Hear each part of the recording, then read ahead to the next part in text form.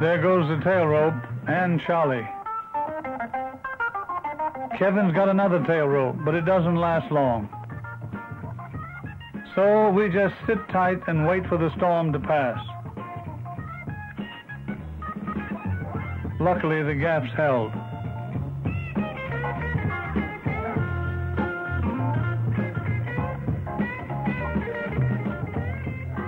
When it's over, we lead the Marlin alongside and measure him with a gaff pole. We don't want to take him 60 miles to the scales if he's not in world record class. We then measure the gaff pole. And Bill says he could be the fish. We haul him aboard, a tough job, believe me.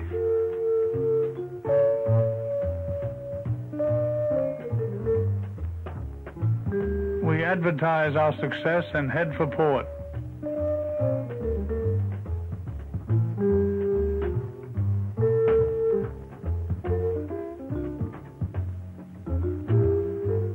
Dolly puts the sheet over him and I drag out the water hose.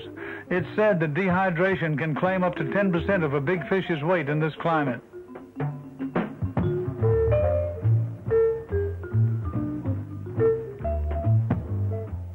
When he goes up, everyone says he's a cinch to be a world record. I think he's over 1,000, but my pessimism won't let me hope for a world beater. The scales are balanced, there's a hush, and Jock yells, "He made it!" He weighed 1,098 pounds for a new world record in the 80-pound line class. After 7 years, we've finally made it. At anchor behind the reef, there's usually a resident groper. We feed him and tease him with old baits. He always seems to come back for more.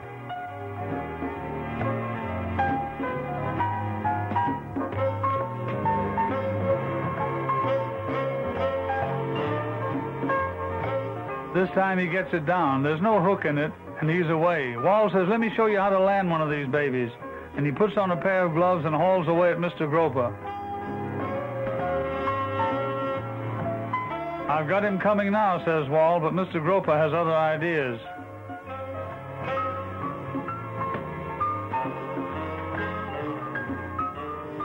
He came back, but a much wiser Groper.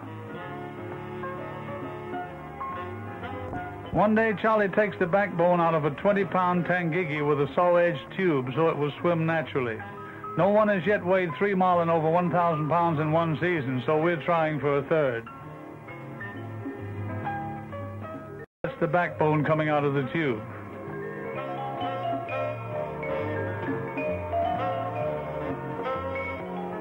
We put the bait over, and believe it or not, we've soon got a strike.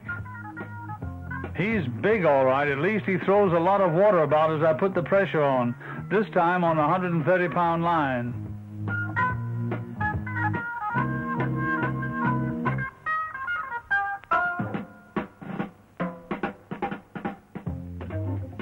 The wire's to hand, and by comparison, he's pretty tame, as I get out of the chair and sink the gaff.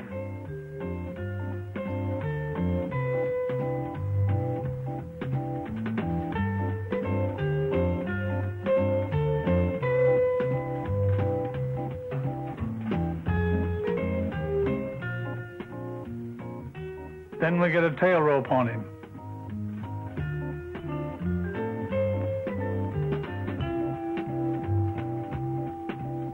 The position of the hook shows that he wasn't hurt. But I suppose the bigger they come, the harder they fall.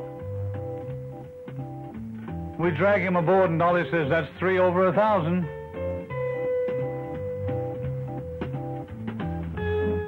He's certainly taking up more space than the other two.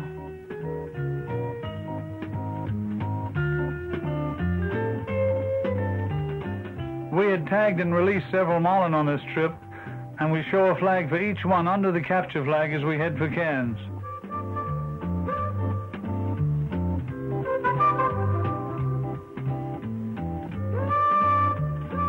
This is getting to be a habit, but a very gratifying one after so many years of trying.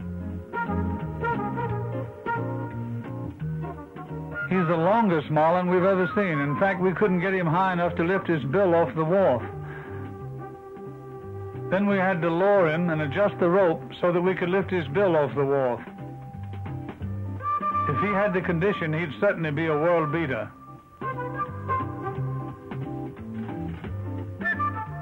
He just clears the deck, and the club president carefully adjusts the balance.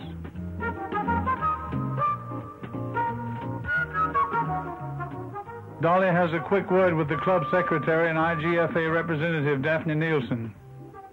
Jock is joined by well-known fishing writer Peter Godby to check the weight.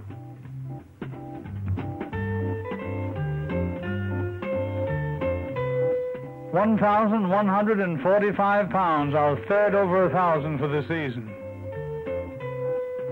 Daphne notified me later that this achievement had prompted the Cairns Gay Fishing Club to name me Angler of the Year, an honor I prize very highly. With the season nearly over, we set out to tag and release as many marlin as we can in an effort to again win the Dom Brain Trophy. By now, 7 of the marlin tagged at Cairns have been recovered, giving the authorities valuable information about their movements. By the way, our own taggings have run into the hundreds, ranging in weight from about 200 pounds to over 900.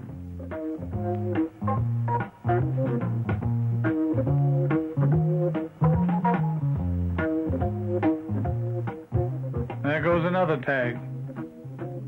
Some swim away with the bait still in their mouths. They say their digestive juices soon dissolve the hook. Some fight so hard they faint. Then we put a small gaff in their dorsal fin and swim them alongside until they revive and swim away.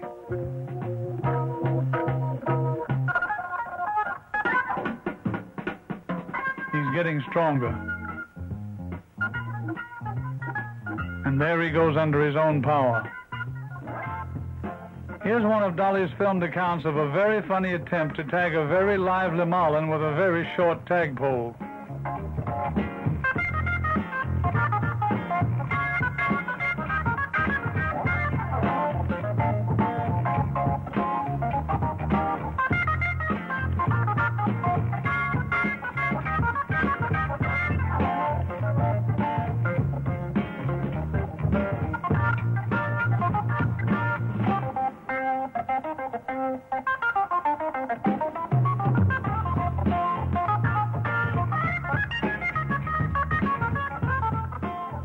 Dolly yells, "I'm running out of film. Throw it at him."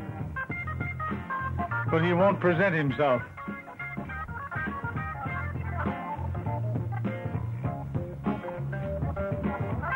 I took her advice this time.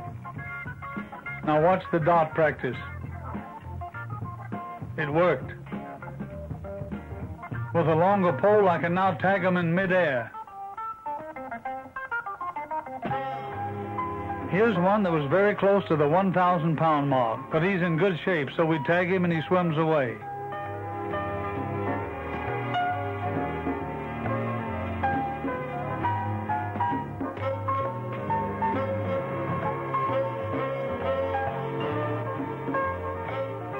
Here's one all lit up like a Christmas tree. These are the marlin that give the anglers such satisfaction when they swim away. It's far more fun than hauling them in just for the picture. We sincerely hope that anglers will learn to enjoy the snip of the wire cutters instead of the snap of the camera shutters.